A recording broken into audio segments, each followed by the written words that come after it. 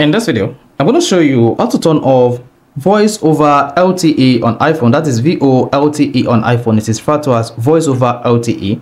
The LTE is just like your regular cellular network, different from 5G or 5G Auto. So here, I'm going to show you how you can disable or turn off the cellular voice over LTE on any iPhone. So if I don't know this video, you found this helpful and informative, please don't forget to like and subscribe. Now the first thing you want to do is open the settings app on your iPhone like this.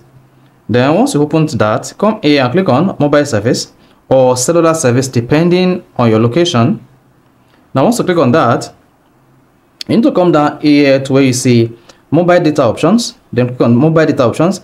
If you're using a cellular service device, here you're going to see cellular data options. Go ahead and click on that. Then once you click on that, under the mobile data options or cellular data options, scroll down and click on voice and data. There you go.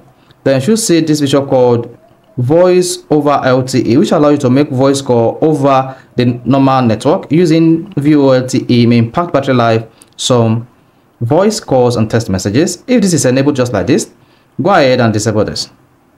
So that's how you can easily turn off or disable the voice over LTE on your iPhone. So if you found this helpful and informative, please don't forget to like and subscribe.